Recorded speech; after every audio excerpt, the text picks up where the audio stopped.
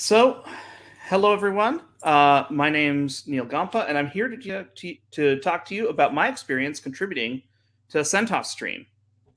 So, before we get started talking about CentOS Stream, I want to talk a little bit about me. I kind of like to call myself a professional technologist. I've been a Linux user for 15 years. I should update that because it's actually now 15 years. Woohoo! I'm old. A contributor and developer to Fedora, CentOS, OpenSUSE, Magia, and OpenMandriva Linux distributions. There's a bit more on the table there, but those are the main ones that y'all might care about. I'm a contributor in the RPM, DNF ecosystem, a lot of related projects. And for my day job, I'm a senior DevOps engineer at Dojo Inc. And a little bit about Dojo. We were founded, moons ago in the troughs of what is it called, the recession, but we're going strong. We've got lots of managed service provider customers. We're global. We operate in the channel space, which means we sell B2B to businesses that then resell to their own clients. We're over 2,000 employees and growing, and we're hiring for doing all kinds of fun open source stuff. And that's why I'm here all the time. We have lots of locations around the world, main offices in North America, Europe, and APAC, and more probably in the future. We're also remote friendly. And we offer a wide variety of products in business continuity, business management, networking, all sorts of stuff, various IT services, things that people tend to need. But enough about that. Let's talk about CentOS Stream. So CentOS Stream is the distribution that provides a continuously integrated, continuously developed platform of what will become the next RHEL release. There are two major versions right now, CentOS Stream 8 and CentOS Stream 9. And those two versions have very different patterns. So let's first talk about CentOS Stream 8. So CentOS Stream 8 was launched after RHEL 8 released, which kind of makes some sense because the thing wasn't shaken out, and it was really more designed as a proving model of whether this could actually work. Because there were probably lots of people a little skeptical about the idea of well, do people really want to put things into the RHEL ecosystem? There's some evidence to show that there's some people want to build on top of it, but people want to put into it. So this was the starting point. It came after RHEL 8, so it had some awkward workflows because of it. Because RHEL is already being developed, they're going there first, and then it comes to Stream, and then that's all rolled up and then made into a RHEL point release, and then it was rebuilt into CentOS Linux, which doesn't exist anymore, but whatever. That was the thing. The workflow for CentOS Stream 8 was fairly simple, but also pretty difficult. You filed a bug in the Red Hat Bugzilla, and you attached a patch, and then wait. It's simple, but it's alien to most people, except for some of the oldest contributors that worked in the pre-Forge era in Fedora Linux. And it has the same problems that the pre-Forge era had. One of the most annoying things is that nobody said anything or nobody did anything.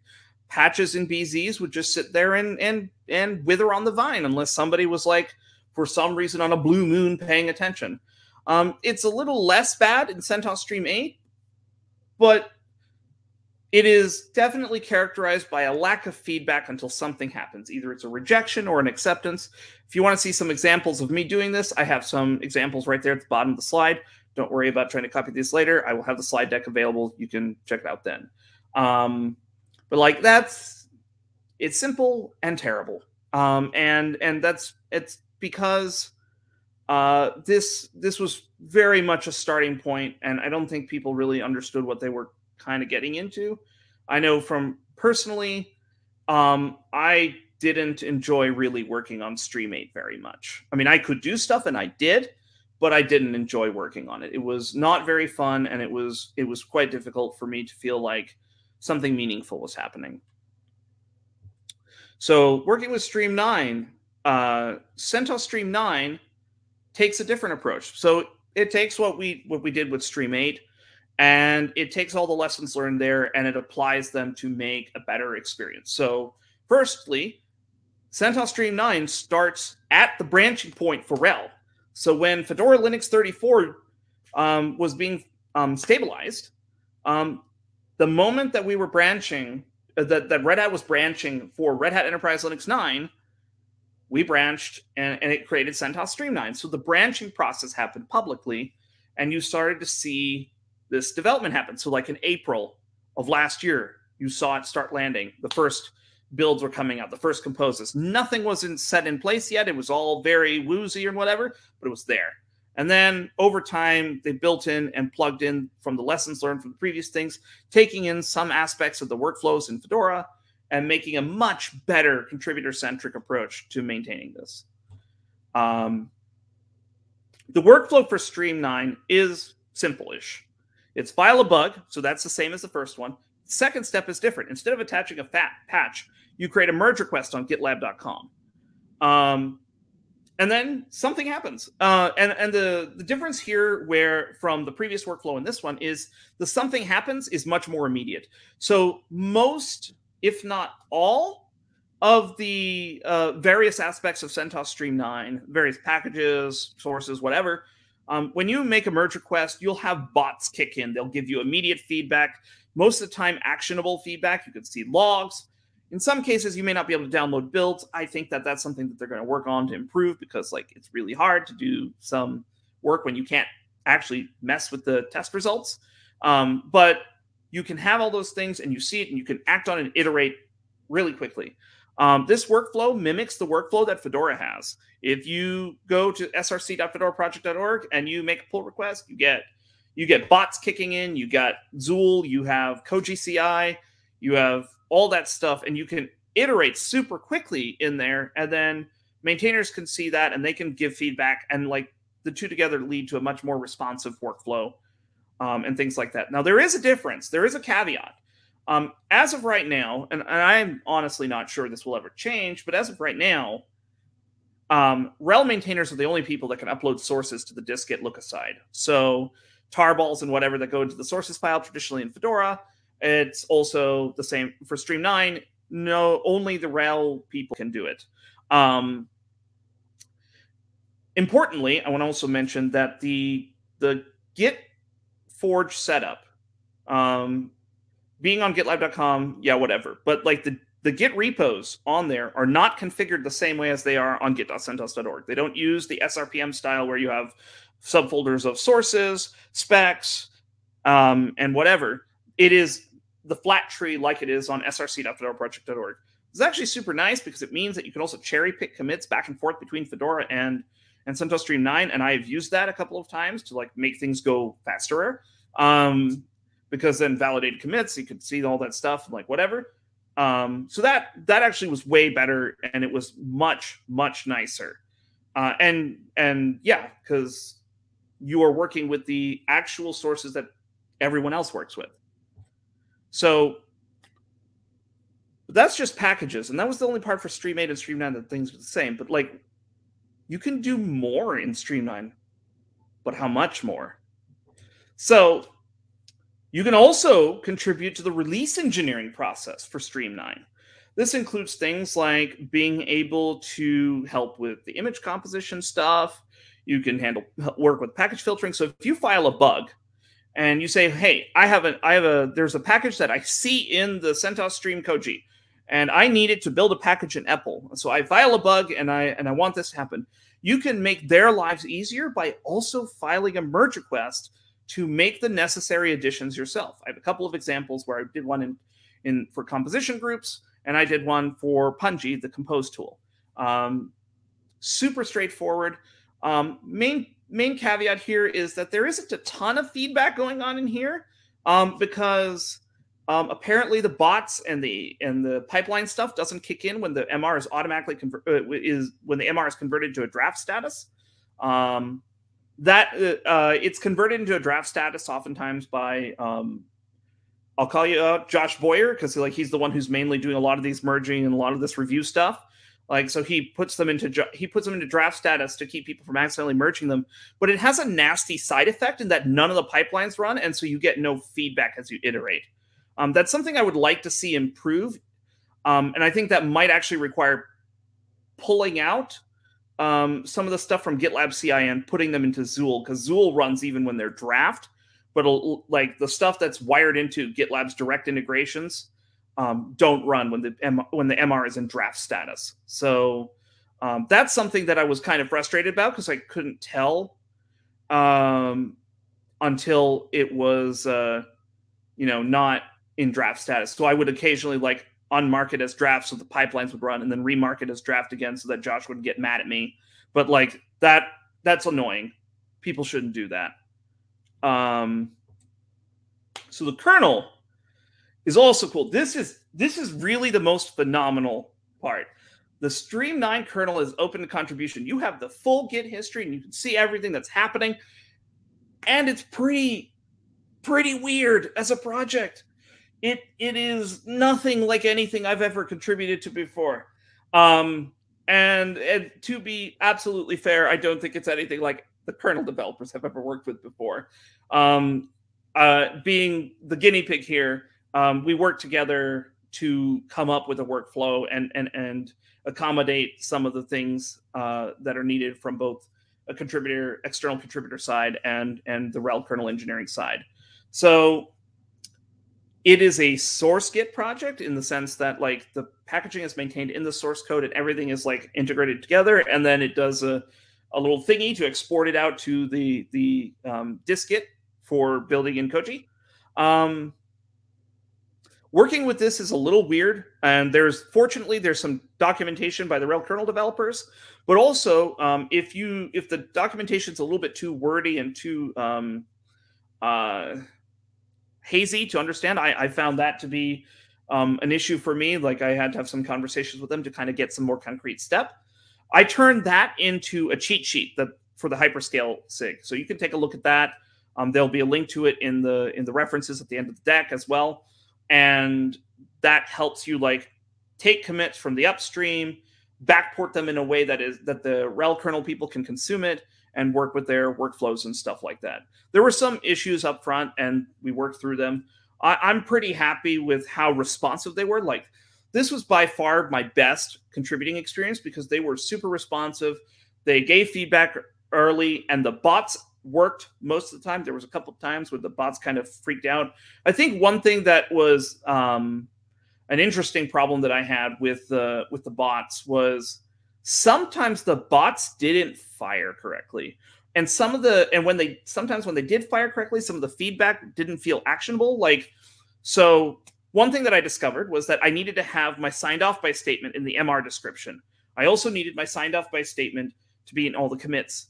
And I needed it to agree with the names and email addresses that are in my GitLab account.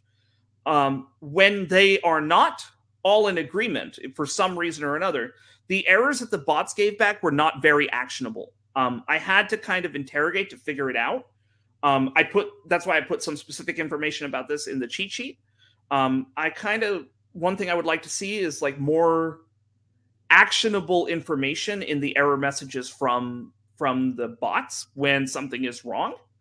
Another thing is that I would like to see that when the pipelines are done, because the way that the pipelines work, you can't look at the direct pipelines in the MR, because if you're not a member of it, the pipelines can't run there. And so they run them elsewhere. And those pipelines are not super discoverable. And for a long time, I didn't know that I could actually see those artifacts. I would like to see a message returned back with like a link to the artifacts and like some information about how long they'll be around so that you can, and like some info on how to use them for testing or whatever. Because like, unlike all the other projects, this one, everything is super indirect, and it's kind of difficult for external contributors like myself to figure out what's going on so that I can I can iterate properly. Like I've had some where it's like I went through like 9 iterations, and it was mostly through puzzling out why failures were happening or why it was saying that this is unmergeable or whatever, and it wouldn't give me more useful information there. But by and large now, a lot of the stuff is really smooth. And if you follow the cheat sheet, if you're like, for example, you have a kernel module that RHEL is not shipping and you're doing it in Kmod SIG and you're maintaining that, you can follow this cheat sheet to like take stuff from the upstream kernel and backport and send it as an MR. the rel kernel folks are totally happy to take contributions on that space and take it in. And like we've talked about it pretty extensively. Like that's why the hyperscale SIG is committed to maintaining Btrfs in the rel kernel tree, because they said that they're totally okay with it. And if you've got other things and stuff like that, you can always be helpful. You can always help out by doing that sort of thing. And it really does make things go faster. And they do appreciate it. And like, I want to specifically call out Don and Parit. And I want to say that those two people have, Don Zekas and Parit. I'm sorry, I'm going to butcher your last name, so I'm not going to try. But Parit and Don, you did a fantastic job. And I really love how, you came to the table and we worked together to make this a good experience, or as good as it can be. I hope to continue working with y'all to make this better. But like, yeah, so this is a huge deal.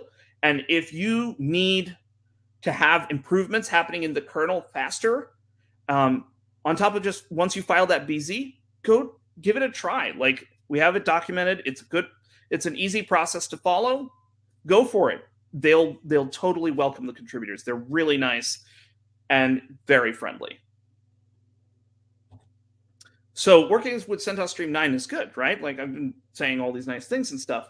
Like, I feel that CentOS Stream 9 is a true winner when it comes to this. The improved workflows and expanded opportunities, like with the composes, with the kernel stuff.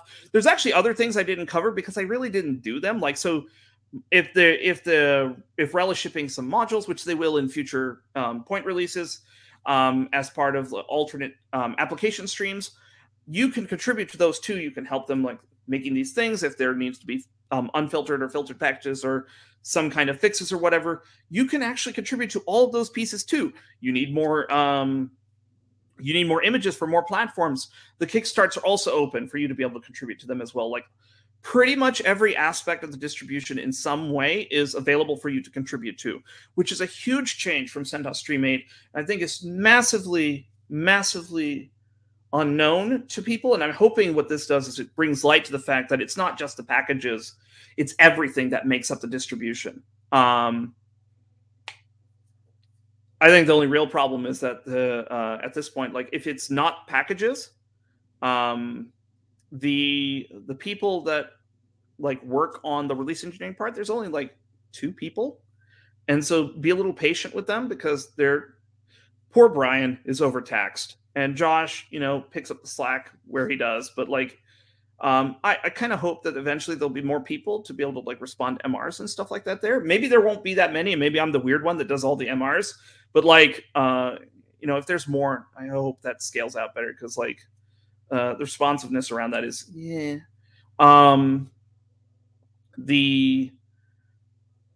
In general, I think this process improvement makes it very clear that there's an honest effort to build a cooperative platform between Red Hat and the CentOS community to build the premier community enterprise operating system. I've said this before in other places, and I'll say it here now. I feel that CentOS Stream makes CentOS earn its name more than ever before. The community is able to build the enterprise platform that it wants.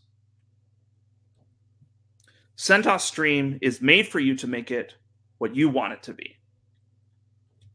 So here's some references, and that's it. So I'm happy to take questions.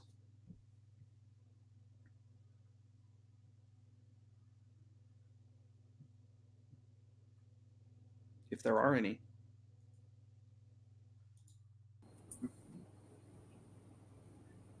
I see no questions. Oh, Alexandra, we are all inspired. Yeah. Yeah, and so for what it's worth, like, as I said earlier, if I had the thing on the right window. So in the references, I have links to contribution guides that have been written by the CentOS team, and the kernel contribution guide written by the kernel people, and a cheat sheet that I wrote for the hyperscale SIG. But yeah, Rich Bowen asked, when can we do a contributor tutorial? Sure, why not? I guess since hyperscale's got like an infinitely long list of things, we could probably set aside a couple of them and maybe do them live in a Hackfest or whatever. or like if there's some people who are interested, we could do one of those. Yeah, and I'll live stream one. And yes, all right. So a couple of people are asking about my live streaming thing. Yes, so I still do live streaming, and I'm streaming on Twitch. If you go to twitch.tv/CentOS Hyperscale, all one word, you can follow that. And whenever you want to see me do some live streaming of CentOS work, there you go. I also have a personal Twitch where I may or may not be doing that or other things. If you care to see all the other ramblings and stuff I do, that is twitch.tv/DET_Conan_Kudo. There are currently no recordings. I am currently trying to figure out how I'm going to have my setup persist so that then I could scale up to doing recordings.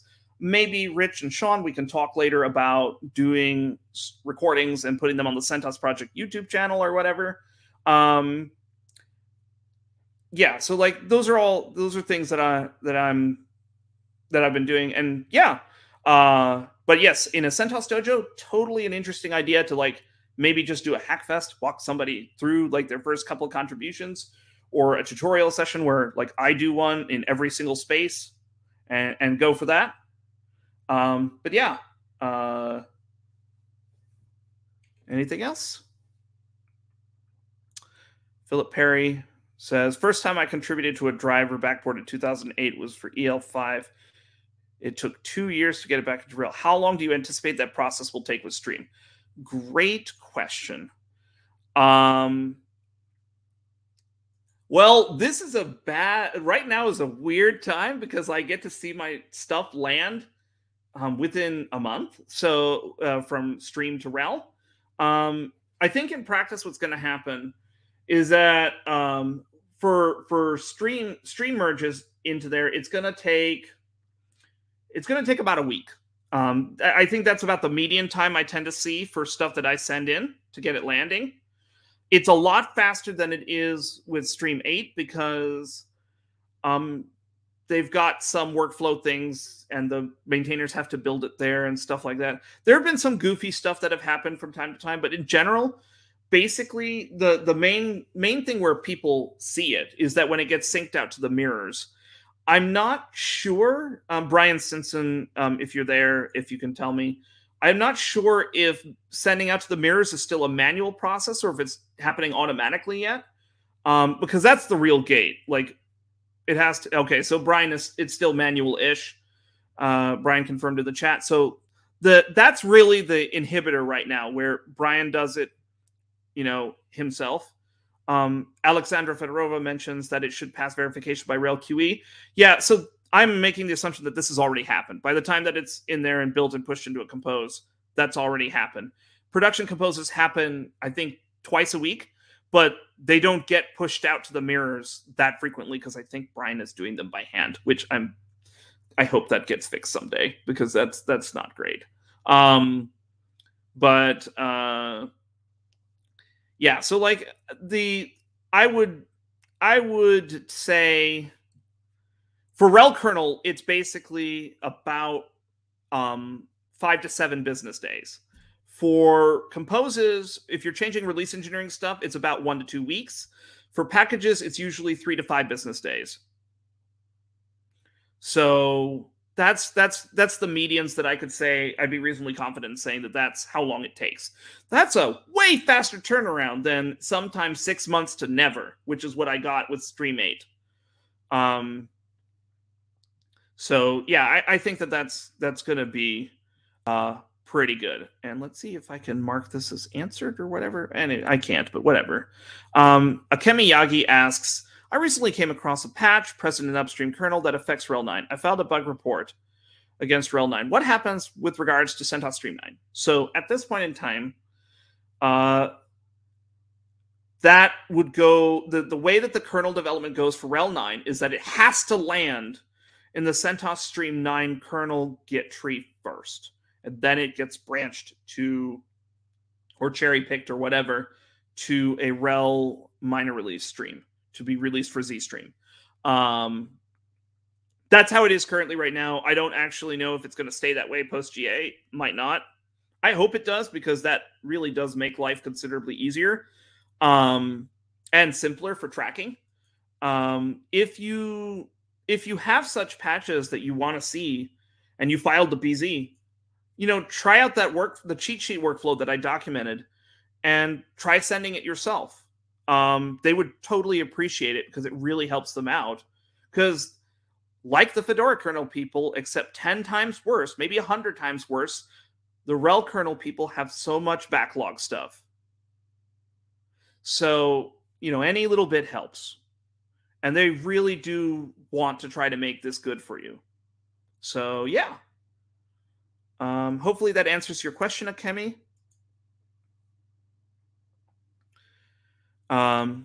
Robbie Calicote says that's a lot better than before. Oh, yes. I have one patch that's actually kind of critically important for package kit for CentOS Stream 8 that I actually filed the ticket years ago. And I don't know what is going on, but then it got closed abruptly a couple months ago or something like that, saying we're not going to do it. But for most of it, it's like, hey, this is still a severe problem. This makes package kit not work on CentOS. I made the fix. I did it as upstream, and I backported it for you guys. Could you please pull it in? Nothing. But yeah, SourceGit stuff I'm a little weird about. So the kernel, the reason I'm saying, Brian Stinson says, for reference, the contribution and questions about the Lucas side, packages that are doing a SourceGit style of development are handling things pretty well. I don't know if I agree with that. So the kernel is doing okay. I didn't like my experience contributing to some of the Vert packages, like Cloud Init. I had to make a fix there. I think that experience was super awkward and kind of unpleasant because it didn't follow my expectations. MRs don't get merged, they get closed, and the person cherry picks it back in. Something is wrong there because that is not a good way to look, and it looks bad from an analytics point of view. When I take those things and give reports back to, people who want to see this stuff from me, it looks weird. Why are all of your MRs getting closed instead of being merged? What are you doing wrong? It looks bad. I know it in practice, when things are released, it doesn't seem to make a difference, but it's bad if an MR gets closed and a thing is cherry picked and your attribution is lost. I've had that happen a couple of times, and I'm super not happy about that. And I would really like that to not happen.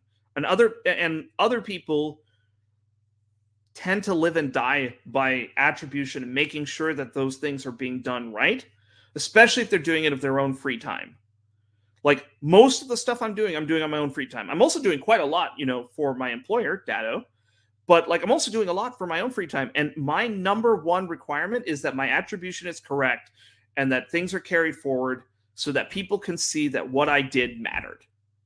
And in some cases, probably out of ignorance or lack of familiarity with workflows, that doesn't happen. That is really important to get right. And we've massively improved this in Stream 9, but there are some places where this is not the case. That was a problem when I was contributing to Cloud Init. One of the packages that I contributed to had this problem as well. I would really like, a next step would be the folks that are working on this workflows and integration and contributor experience. Make sure that this stuff isn't left behind. This stuff needs to be correct because it is extremely important for making sure people feel like it is meaningful. And I'm going to get off my soapbox a little bit and see if there's any more questions or feedback or whatever. Yeah, David Duncan says, I've literally watched Neal manage this over one of his working sessions on Twitch, and it's not pretty. Yeah, it's not. Some of it is really tough. I still, the kernel stuff actually might be the only case where I've liked the SourceGit stuff. Pretty much everything else, the SourceGit stuff is not great because it obfuscates, in a lot of cases, it's obfuscating the contributions. You wind up having, bylines just erased, and it's really weird. And we don't have a good way of recognizing contributions when they go through that model. Because, for example, RPM change logs will just straight up omit these people. in a lot of things. Like the kernel did a good job. They made sure that didn't happen. But almost everyone else, they don't. And those contributions are not attributed. Alexandra asks, do I work with the SourceKit SIG in Fedora? Yes, I am part of it. I've been a little busy to be able to attend the meetings for the past like 6-ish months. I'm hoping I can come back into that soon.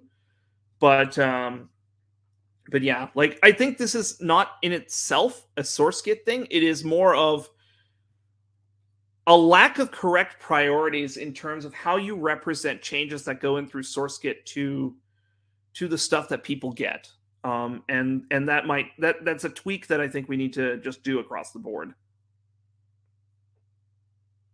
The kernel people did it right, but I think it's also because they kind of had to. If you look at some of the deltas between tagged releases of the RHEL kernel, it's massive, super massive. Let's see, anything else from people?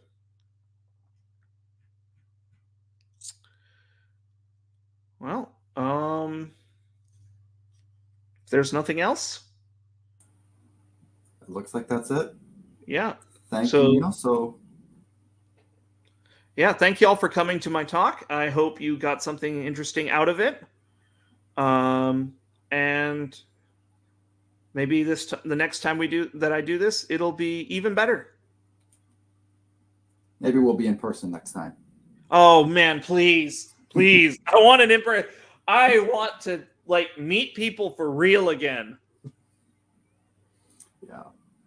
All right, we've got 25 minutes, which is great for me because it's lunchtime. So, oh my gosh, I'm hungry. Feel free to hang out in the hallway track and join us again in 25 minutes for the next session. Thank you, Neal. Yep. Thank y'all. Bye.